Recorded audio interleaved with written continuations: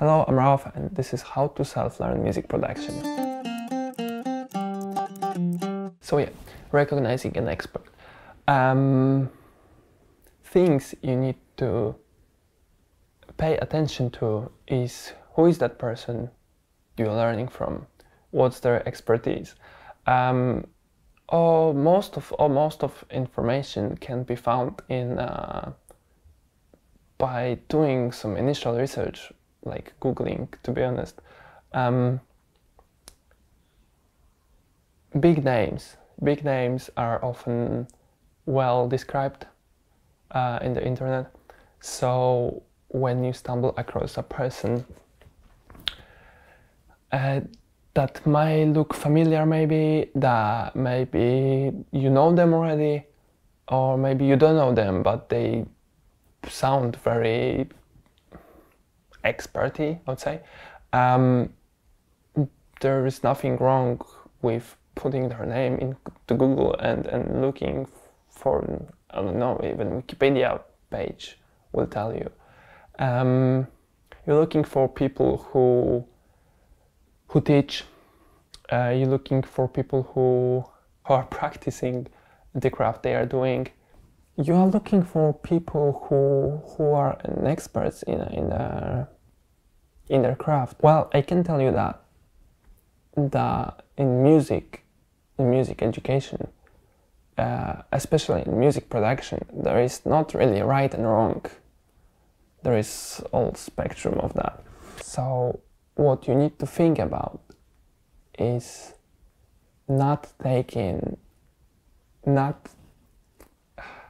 you never want to end up with just one answer from one person. You always need to confront that. So sometimes it doesn't even need, you don't even need an expert for that to find a good piece of knowledge. If you watch 3, 4, 5, 10 videos, YouTube videos about one topic, you'll see who told you what, and you'll probably like one more than other. What is important the important thing is to don't stop looking for the same piece of knowledge.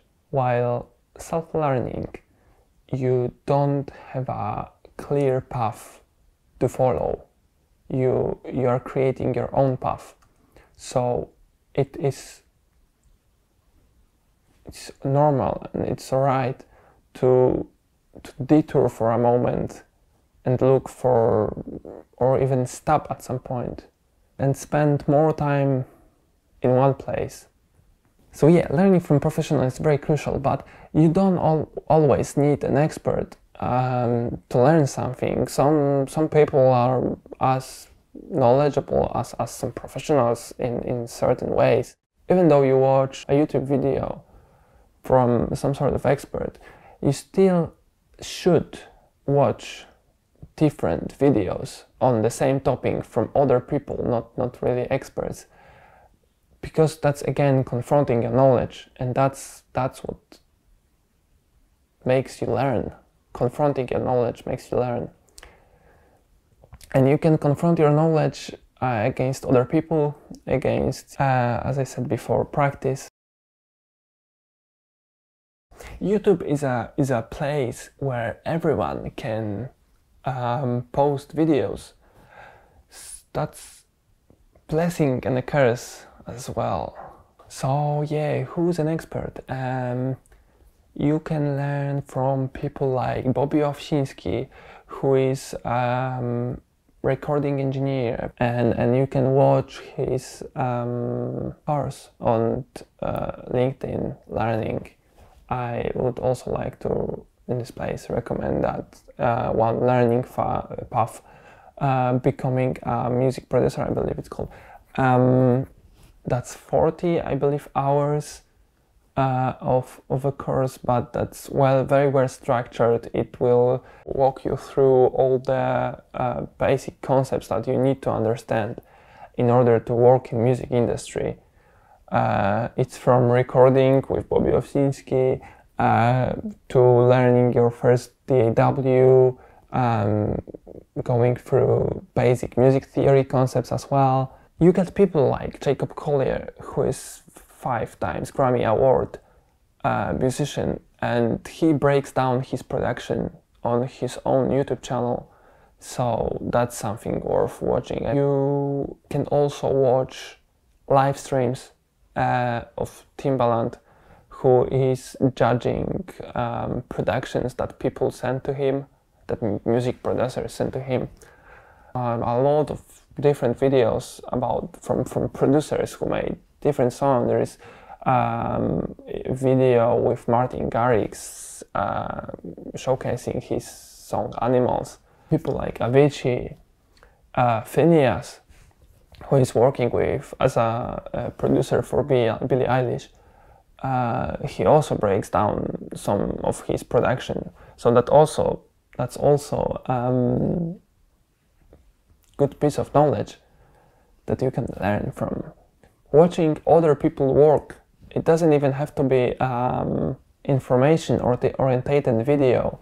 You can watch people having fun with music, doing some weird stuff. You can always pick up some of their workflows. That's what you want to learn, their workflows, how they approach problem solving. At some point you're gonna stumble across some you're gonna have some problems, and you're gonna need to solve them quickly, and you're not gonna have time to watch some YouTube videos. So this is what you want to learn as well, quick problem solving.